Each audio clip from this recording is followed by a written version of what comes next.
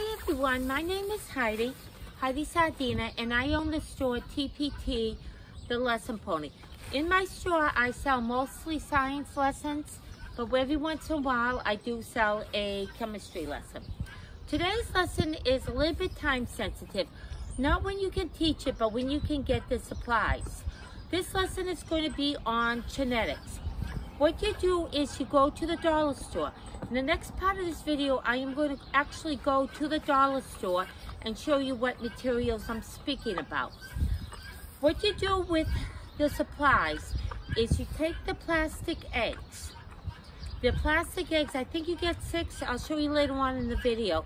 You get 6 and you get gummy bears. Put 1 gummy bear in each one of the eggs.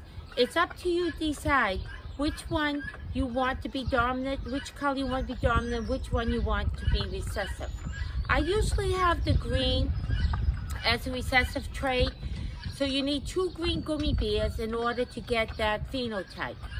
The reason why I picked the green is just because that way you're able to discuss again phenotypes, genotypes, and you're able to discuss the fact that green is chlorophyll.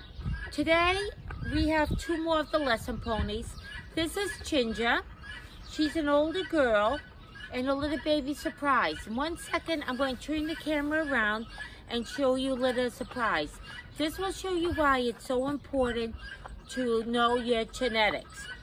Please, if you like this video, subscribe. Also, if you'd like to have me film any videos which you can use for your classroom for very low money, just let me know.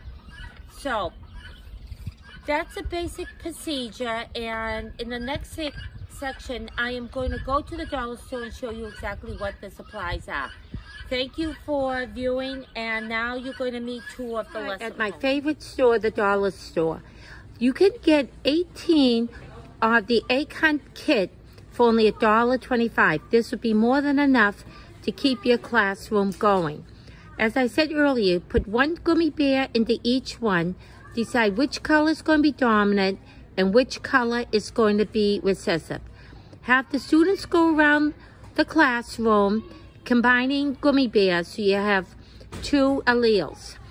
At that point, decide what color your gummy bears are going to be. The gummy bears here, or another thing you can use is you can use the twin snakes.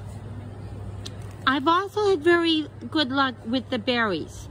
You have the red and the black berries, and you can decide which are dominant and which are recessive. At the end, what you're going to do is have the students graph the phenotypes and the genotypes. It's up to you to decide how many generations you're going to go. Little surprise and her mom, Ginger. You can see how small Little Surprise is. She is a dwarf.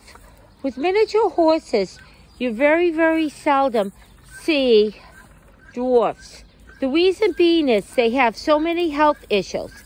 It should be noted that her father came from a very, very good bloodline, but this is a problem that occurs often with miniature horses. I'm going to put into the video below a website. They're doing a lot of work with genetics now, and you're not going to see as many dwarf horses.